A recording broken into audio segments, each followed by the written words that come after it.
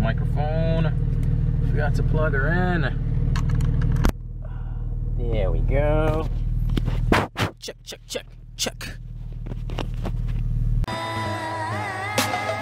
Indigo Production.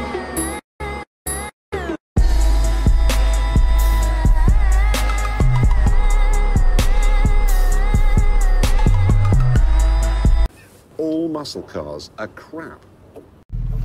All right, ladies and gentlemen, boys and girls, welcome back, welcome back.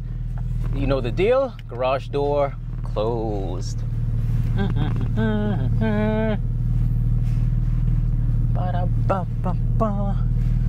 Okay, as I head off to work to waste another 12 hours of my life, I figured I'd knock this video out. Crazy thing is, I actually shot this video once already yesterday. Got back home, put it all on my computer, no audio. I had the microphone wires in backwards. Yeah, so I pretty much wasted what little time I had yesterday. Round two. For all you returning Porsche fans, you know how I do. You're driving a Porsche, you need to look the douchebag part. Boom, douchebag. Now I'm a Porsche driver.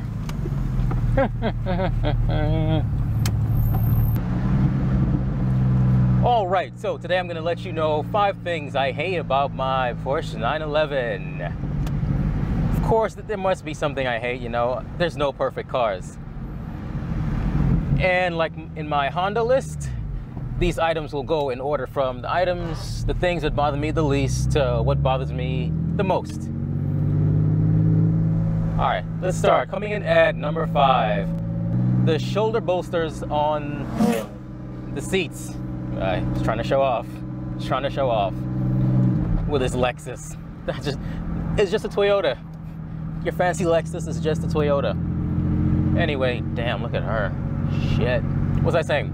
Yeah, coming in at number 5, the seat bolstering on the shoulders. As you can see, there isn't any at all. I mean, me, as small as my frame is, you can feel that there's something missing right here.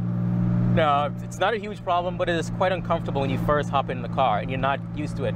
I've had the car for a while now, so I'm used to it, but when someone new hops in, they instantly feel the difference. You know, they hop in, they're like, what's wrong with these seats? I'm like, no shoulder bolstering, brah. Now, I know it's not like this for all 911s. Some of them actually has the fancy bolsters.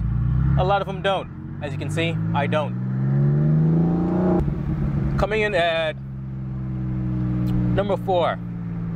The 4th thing I hate about this car. The, trying to shut the trunk, or front trunk, whatever you want to call it. Basically the way it works is it's like an airtight seal. And you can't just, you know, with most cars, you leave it a certain height and you just let it drop easily and it shuts. Doing that won't work at all. If you let it slam, it will not shut completely on its own. You still have to put your hand on it, smudge your clean paint, and press it down. It's like that for all of them, actually. Unless you want to drop it from way up, which is not recommended at all. But yeah, I don't like that. Oh, look at that swerve.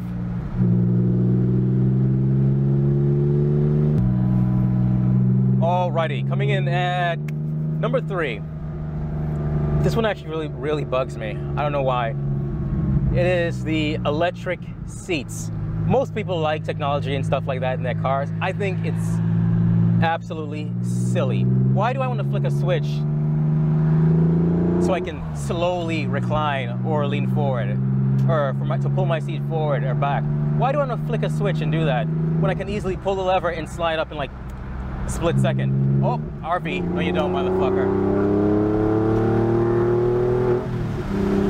Huh. Not today, buddy. But yeah, as I was saying, the electric seats, it's useless technology. It's not needed at all. Oh, damn. Allow me to demonstrate. Say I want to recline. Look how long this takes. Still going, still going. And back forward, up, no gangsta lean. No gangster lean. See how long that takes? It's ridiculous. See, I want to slide back. It's just, it's useless, pointless technology. Why do I need that? Like, on any normal car, you just hop in, pull a lever, bam, bam, and I'm done. This is stupid. I just don't get it. Okay, number 2 on my list. This probably won't bother most of you, but it definitely bothered me. It bothered me enough to where I actually had to make a change. Number 2 on my list would be the stock exhaust. Unless you're driving the, if you're not driving a turbo or a GT3 or GT2, or if you're driving anything slower than the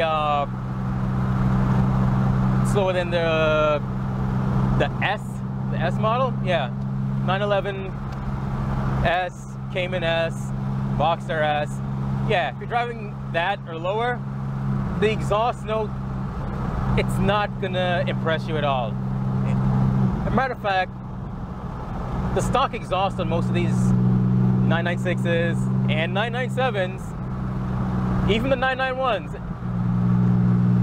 it sounds a lot like a Kenmore washing machine. It's like you crank it up and like, oh, is someone doing laundry? Yeah, that's what it sounds like. Which is why this is the first mod I did with mine. It's actually the only mod I've done with mine. I just couldn't stand that factory exhaust. First thing I did was, oh, fab speed. Definitely fab speed. And now, it sounds tits.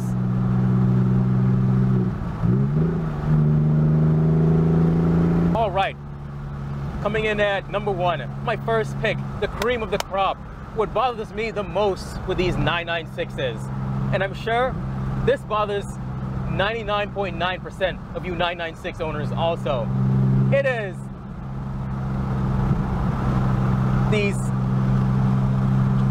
horrible, dreadful, pretty Boxster headlights. Nothing's wrong with the Porsche Boxsters, but I bought a 911. I wanted a 911. If I wanted a Boxster, I would have bought a Boxster. Porsche, why? Why would you put Boxster headlights on these damn 996s? Why? Now, I know one of you Porsche fanboy gurus are gonna chime in saying, oh, Porsche did it because they were trying to, it was reminiscent, or they're trying to honor that one stupid Porsche race car that won all these races. No one gives a shit about that race car. I guarantee you, no one gives a shit. When one of these, if you pull up behind someone and you're in a 996, I guarantee you the car in front of you is thinking, oh, look at that cute Boxster. Haha. Oh, it may seem like I'm bashing this car a lot. Relax, it's fine. Porsche guys, calm down. Don't start crying like the Dodge Viper owners do, okay? Calm down, it's fine. I like this car. It's a cool car. It's a fun car. It's been great so far. Those are just a few things that gripes me. Hit me up in the comments about your likes, mostly your dislikes. I want to know your dislikes about your Porsche. Hit me up. Tell me what you think. Be sure to share, like, and subscribe for more videos.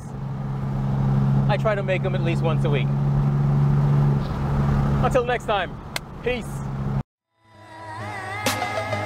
Indigo Production.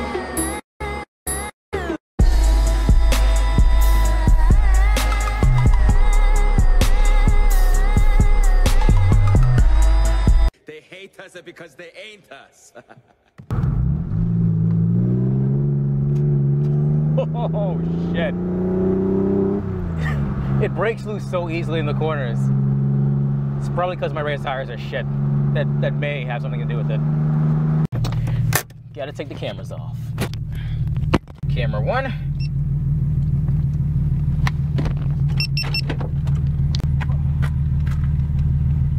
Hey,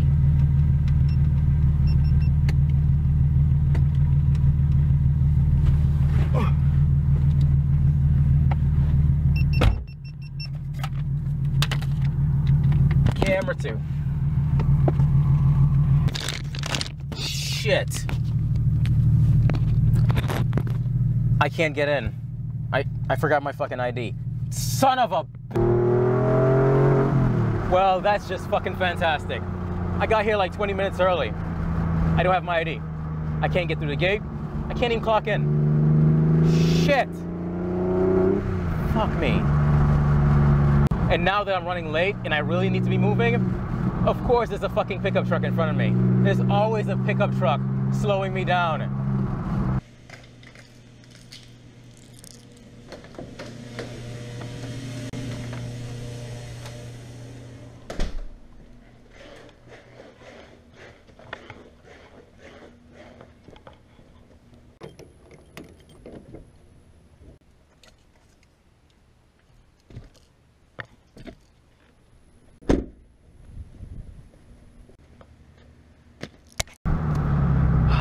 And I'm back, late as hell.